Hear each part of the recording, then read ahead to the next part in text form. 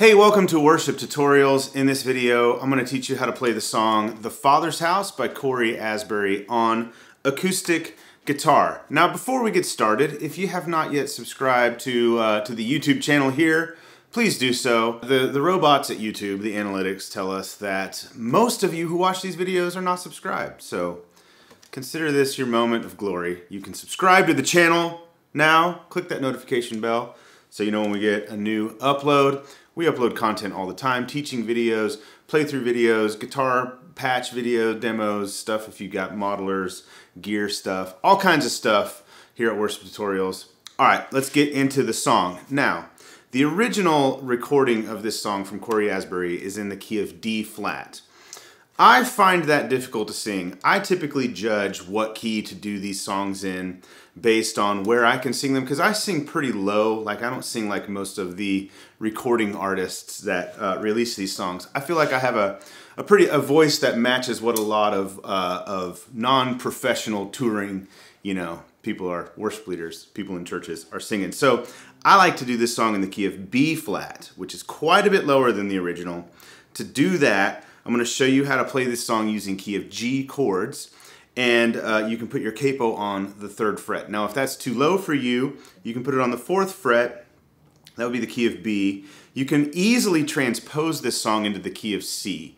I will link below where you can download charts for this. You can get them in all different keys. You can see resources for this song. Like, I'm going to base this on the acoustic to playthrough video that we did, also linked below. So click those links to see all the stuff that we and other people have for this song. If you want to sing it closer to the original, you can transpose these chords that I'm going to show you into the key of C and either play it in open C or with a capo on the 1st fret in C, which would put you in the key of D flat, which is what it's recorded in. But for this tutorial today, we're going to go key of G chords, capo on the 3rd fret, which is the key of B flat. All right, so the chords that we're going to use are G. I like to play it like this. C. There's an E minor, which you can play this way, or you can just play it this way. There's D. You can play it like the D sus2, like this, or here's D major. Now there's also a G over B chord. So to play that, you just play like your typical G chord. And don't play the low E string. Play the A string with your 2nd finger where it would be, on the 2nd fret relative to the capo. That would be, if you're just thinking of this as the nut of the guitar, that would be the B in the chord. Okay, so that's in there as well. Now there are some alternate fingerings that you would use for these chords to do like the intro, like the melodic part that you hear in the intro and turnaround. I'll show you when we get to those. But those are the chords that you need in this song, in this key. Now, strumming pattern, I kind of use one pattern throughout this whole song, and I just back off of it in certain places to get quieter and press into it in other places to get bigger. And it goes like this. So if we're in 4/4 time. This song is at 81 BPM. I'm trying to get my internal metronome to 81. It's about 2, 3, 4, 2, 2. If you got a metronome at home, you can check me, see how close I am. I might be a little fast, but anyway, it goes like this: 2, 3, 4.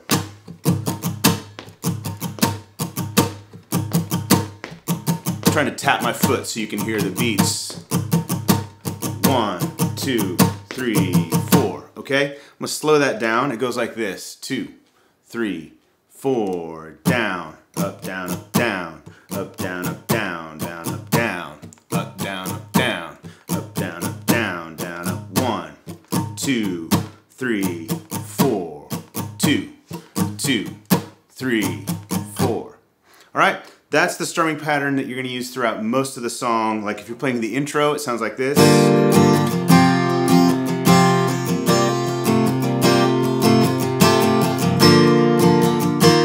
So you heard there's a little variation in there of that pattern, but it's basically just...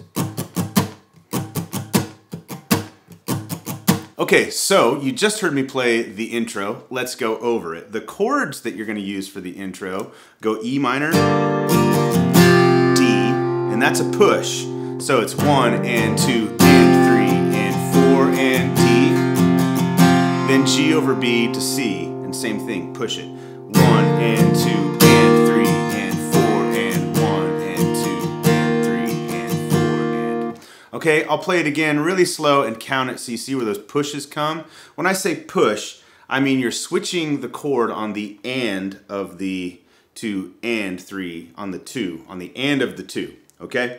It just means you're hitting it a little, like you're pushing it ahead of the beat just a little bit. It's easiest, if that's confusing or that sounds like I don't know how to do that, don't worry, it's easiest just to listen to the album and just kind of feel where those chord changes happen. And you'll feel that. You kind of instinctively know what those sound like when you hear the album, but that's just how they technically fall within the beat of the song. All right, intro, 2, 3, 4, 1 and 2 and 3 and 4 and 1, 2, 3, 4, 1 and 2 and 3 and 4 and 1, 2, 3, 4. Now those pushes are gonna remain throughout this whole song. We'll talk about it all the way through. That's just kind of how this song flows and how the feel of it is. Now I told you there was like a little melodic part in the intro. Again, if you click through that acoustic playthrough that's linked below, you can see me on guitar playing it. But it goes like this. So the E minor is just as we showed you, and 3 and 4 and then there's this. Okay, so that all happens during the D chord, which is the second chord in the intro, on the E, A, D string, 2nd fret. I'm just going to pretend that this is the nut of the guitar, so everything is going to be relative to where the capo is. 2nd fret, so 2 to 4, and you just hammer on. Now I like to use my index finger there and hammer on with my pinky. So if you're not used to using your pinky to do things on the guitar, this is a great opportunity to practice that. And you use your pinky to pull off, which is a little bit, if you're like a beginner, that's kind of a hard thing to do, but just practice. You'll find out you can get there, even if you just do this. That's cool, like you can hear, oh, that's that part of the song, like that's what everyone hears during the song, okay? So the first one is during the D chord, it's on the D string, 2 to 4. And then you go to the G over B to C. Now this one is a lot easier. So this happens during the C chord. It's again on the D string, but it's open to 2. And that's right where your index finger is for a C chord anyway. So you're just going. So it sounds like this when you put it all together. 2, 3, 4.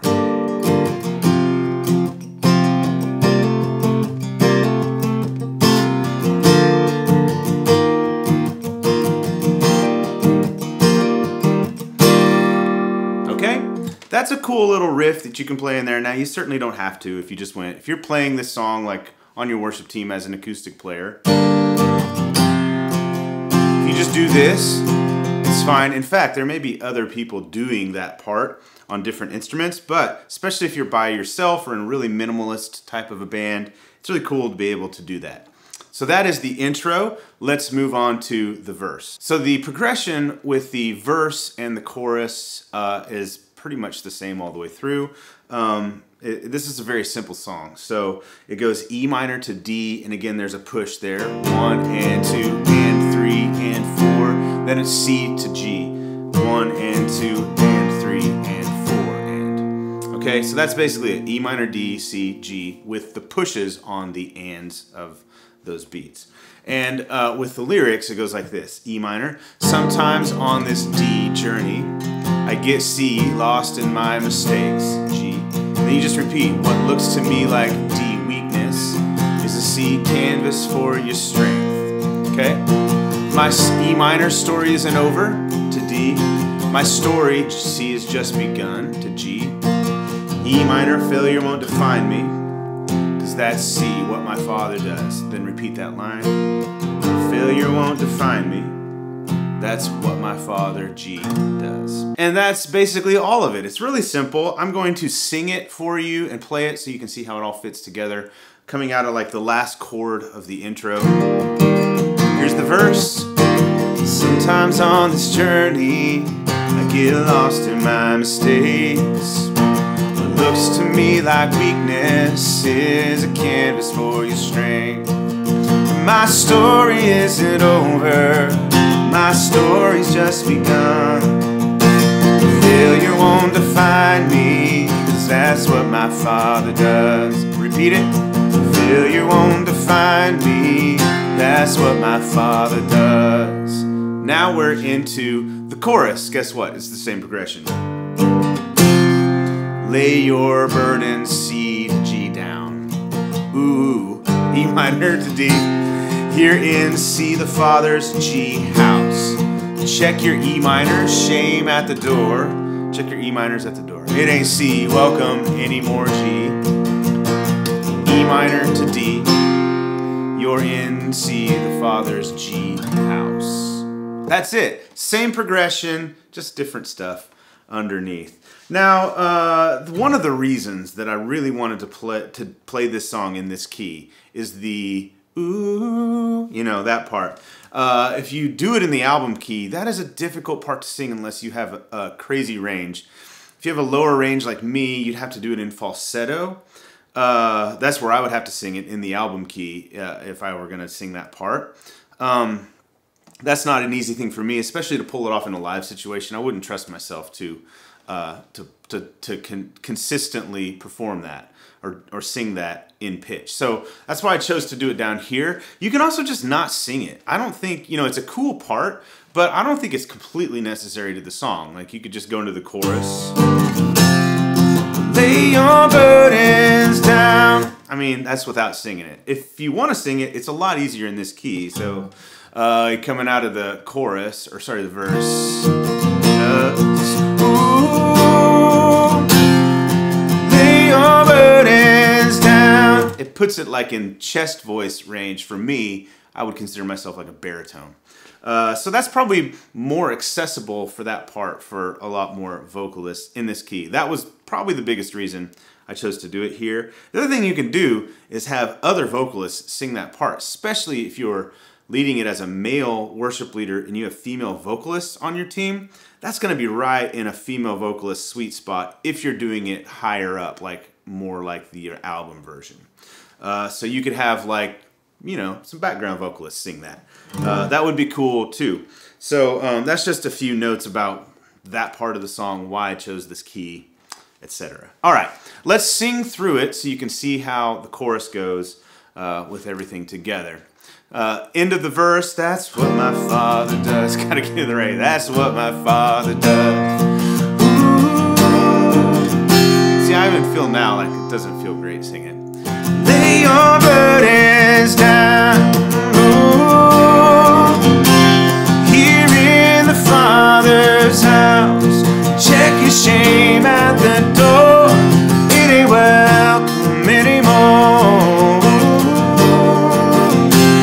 You're in the Father's house. Now you're back into the intro, same as a turnaround.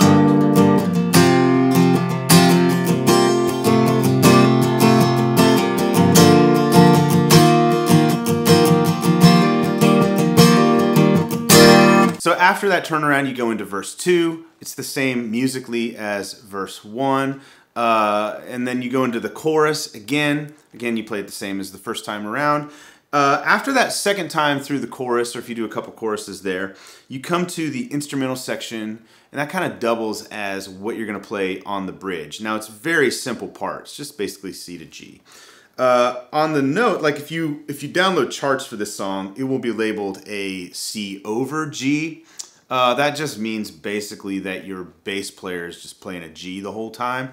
As an acoustic instrumentalist, acoustic guitar player, I would just go from between a C and a G in that section. So it's just...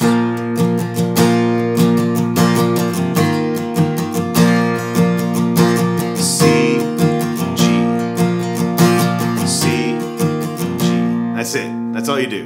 And then the bridge comes in right after that. Prodigals come home. The helpless find hope. Love is on the move when the Father's in the room. Pretty much it. Prison doors fling wide, the dead come to life. Love is on the move when the Father's in the room. Moving on. Miracles take place, the cynical find faith. Love is breaking through when the Father's in the room. Okay? Jericho walls are quaking. Kind of build here. Strongholds now are shaking. Love is breaking through when the Father's in the room. Keep going. Love is breaking through when the Father's in the room. Ooh. Then you go into the chorus. Okay, so that's pretty much the bridge. It's a very simple bridge. It's just you got to get the words right. If you see me looking like right there, it's because there's a screen right there with the words on it. It's like a confidence monitor. Side note, if you do use a confidence monitor in your church, what you're experiencing in this tutorial, like, what's that guy looking at over there? That's what your congregation experiences when you look at the confidence monitor all the time. So it's a good practice to know the song and not need the confidence monitor. If it's there, you can refer to it, but it is a little distracting for your congregation and for you as a viewer in this video. I need to take my own advice. Memorize the song before I teach the song. Let's actually go to the instrumental section after the chorus. Here it is, instrumental. Everything kind of drops here. You're like, oh, they're gonna do something different in the song now. We've heard the same progression for the first 3 minutes. Then you go, prodigals come home, the helpless find hope. Love is on the move when the Father's in the room. Prison doors fling wide, the dead come to life. Love is on the move when the Father's in the room. Miracles take place, miracles take place. The cynical find faith. Love is breaking through when the Father's in the room. Jericho walls, there's where you can jump an octave. Jericho walls quaking, strongholds now are shaking. Love is breaking through when the Father's in the room. Love is breaking through when the Father's in the room. Ooh, lay your burdens down. And then you're back into the chorus. See, even there, I sang the woo-woo part, woo-woo-woo part, and it didn't feel very good. I just would need to practice that a lot so that I was very confident in my delivery of that line pitch-wise and tonally too, because you want it to have the impact that you want. So if there's one difficult part of pulling this song off as a vocalist, I think it's that. But that's basically the entire song. So you just end with choruses, and then you're done, and then you're out. So really a pretty simple song. Has a cool part that you can play on the acoustic in that intro turnaround section, especially if you want to work on like strengthening what you do with your pinky, because that's how I like to play it. It also works on your accuracy of hitting just that chord. I didn't say this in there, but you can kind of mute the other strings. You're still hearing a few, but most of them are muted, so that way when you play the whole thing, you just hear what you want to hear. Again, if you haven't subscribed to worship tutorials here on YouTube, please do so. We're uploading new content all the time. Hopefully our upload frequency will increase moving forward. We've got a few things in the works and more like acoustic guitar tutorials and playthroughs as well. I know a lot of you have said, hey, I've seen less of those in the recent past, and we don't want to just abandon that kind of content or this kind of content. We want to keep it coming. Thanks for watching. See you in the next video.